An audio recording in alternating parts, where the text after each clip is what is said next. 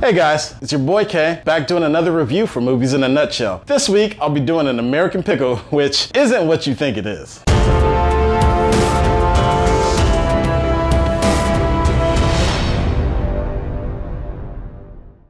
Probably not best case scenario for what the family's become. In old country, we have saying, I'm sure this has aged well. if man does not throw punch, it is because this man secretly had pulled the alarm. Is this your father? No, that's David Bowie. Is this your mother? No, that's also David Bowie. That whole poster's David Bowie.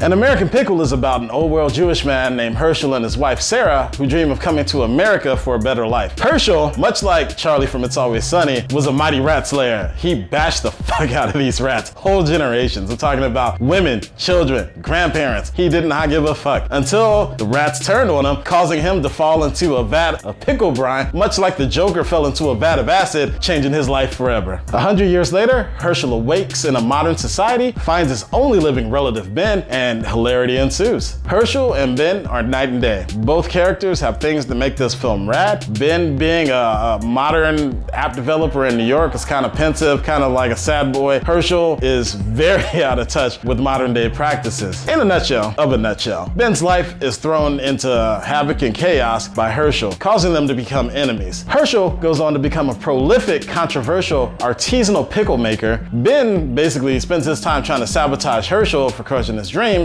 and it's just fucking funny. By the end of the story, and several spats of making violence by Herschel, the two come together and appreciate the family that they found in each other and are happy with themselves. Watching Seth Rogen play Herschel it's pretty fucking special. With the accent, his very far-right views on things such as women in the workplace, their servitude, interracial coupling, homosexuals.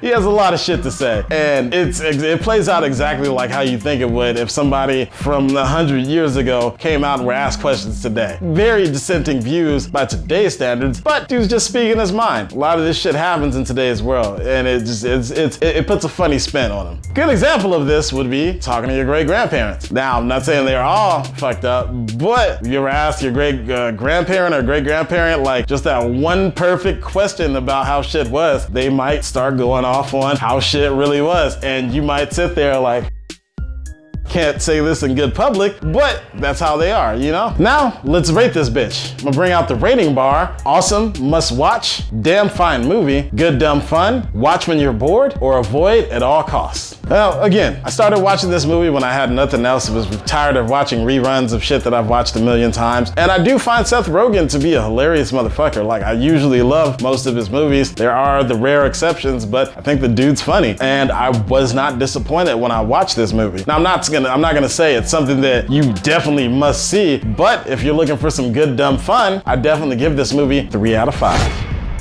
So what do you guys think of An American Pickle? Let me know down in the comments below. And remember, as always, like, share, and subscribe. As always, I would like to thank our sponsor, Neft Vodka. It's Neft or it's fucking nothing. And I don't care what any of these other guys have to say. That's the official slogan that K's come up with. It's not the official slogan of Neft Vodka. Please see all participating rules. Once again, it's me, your boy K. You can find me on Instagram at KReptar. Figure out how to spell it. It's pretty easy. I should be the only one because I've never met another motherfucker with that name. So good luck getting it. So you'll find me next week doing the Lucifer Season 5 Part 1 premiere.